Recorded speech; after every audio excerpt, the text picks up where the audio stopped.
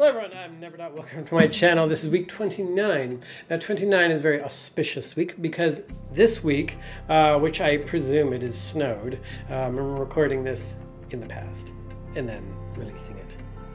I mean, it's unavoidable to record it in the past. But you guys in the future, please comment below what I should not do to avoid tripping and falling down the stairs like a third time. The first two times were okay. One of them was even intentional. But the third one? Like, come on. I had a bowl of Jell-O. Now it's all got, like, carpet stuff in it. It's ruined. Somebody go back in time. Save me from spilling my Jell-O. Really. Like, if you got a time machine, that's what you use it for. Save me from spilling Jell-O. It's, like, critical. Come on. Don't be selfish. Don't save someone's life. Their time is set. My Jell-O? No, it's not. Its time was not set. In this episode, we are inspired by a previous comic on TikTok where someone, we were doing a, what was it, a Gerald robot thing? I don't know. I forget. There's a robot, I think. Now, someone suggested why not make a mini robot for Gerald that would be good. And I was thinking, of course, such a mini robot would actually make more sense as being a mech suit for Gerald to wear. And then he could go around and zappity zap the evil robot. Now the evil robot was of course built by Agent Pickle as well.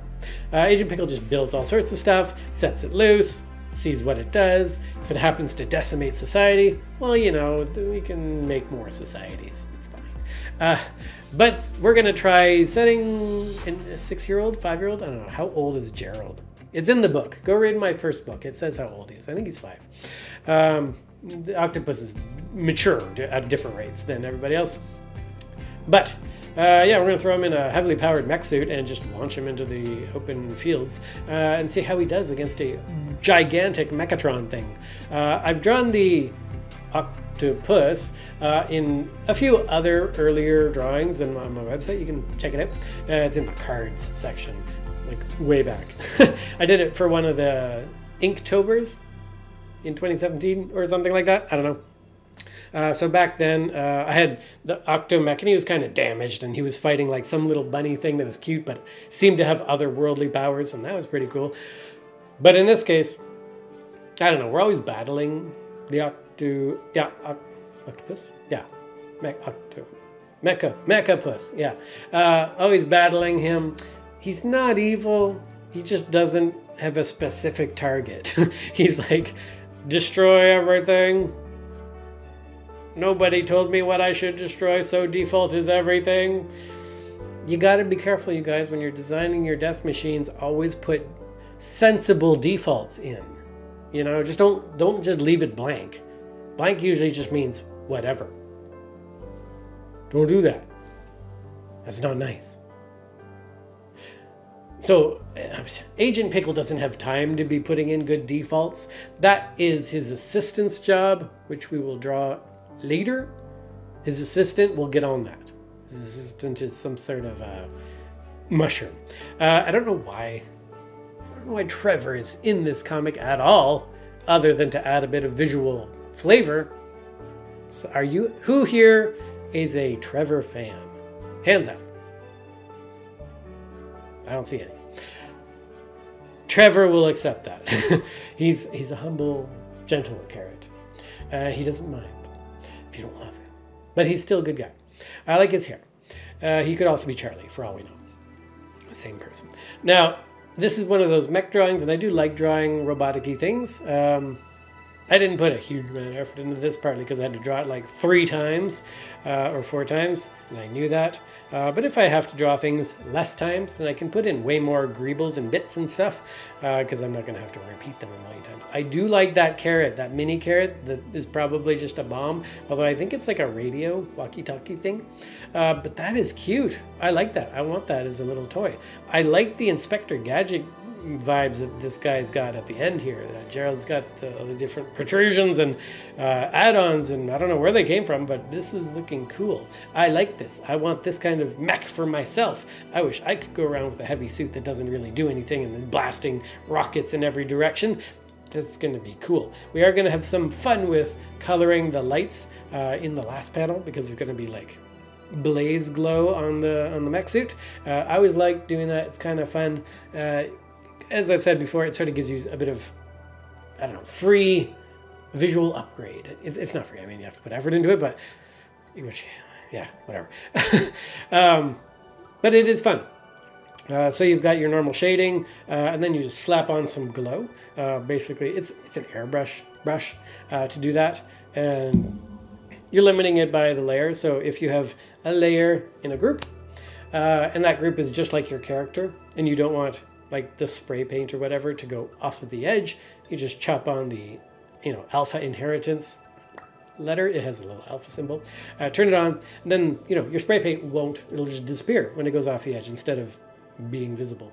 And so that's really good for doing, shading and whatnot that sticks to the character. It is important for, like, if you're doing light shading, like the highlights, I've found that I prefer that I actually affect the black outline as well. I want the black outline to sort of get wiped out, not be black. Because if you've got, like, a high, bright glow on someone that's just, like, blasting their face, as this light is doing to me, see my black outlines around my face, you can't really see them because the light is just washing it out. If I turn the lights down, you would see the black outline around my face because I'm drawn by somebody, right?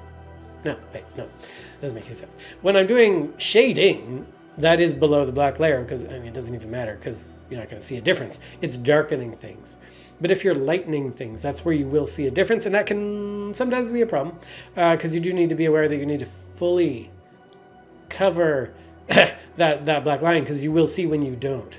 If you only partially glow up your line, your side of your character, and you don't cover up the whole black line, you're going to see that, and it's going to look bad. So you do need to go over the whole edge. And that's why sometimes, like if I do colored lines to go for more realism, which I don't do, but I have done in the past to experiment, it is a pain. Because even if I'm darkening then you can see the darkening too, and I do have to like fully shade the whole side, which is annoying because then I have to start clipping and making sure I'm getting the, I don't know.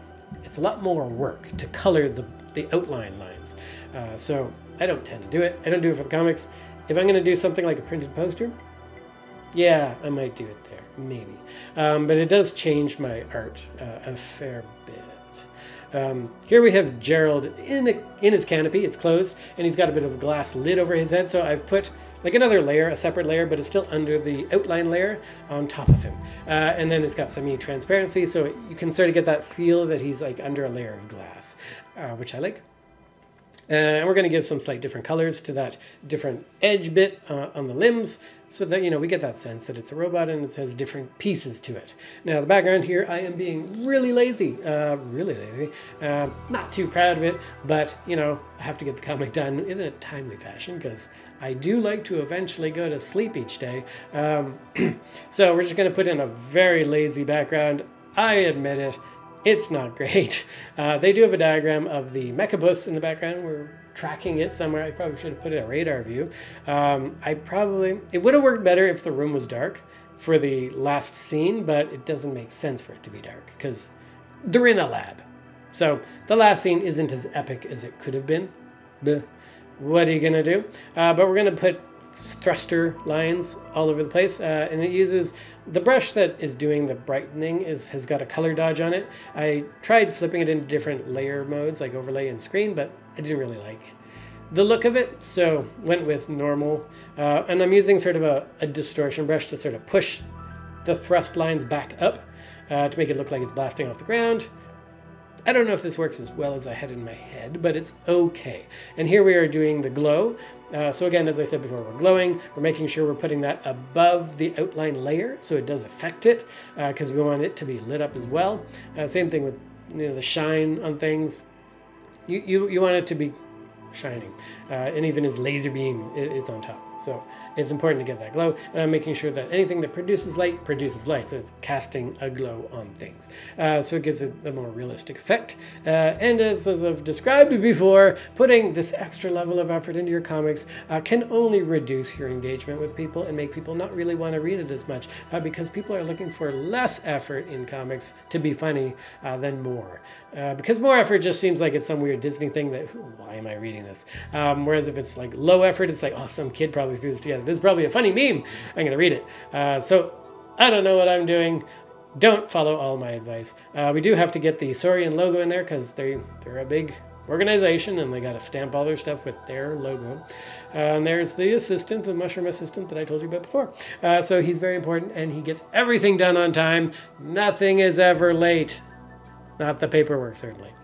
I will see you guys next time. Thank you for joining me. Bye.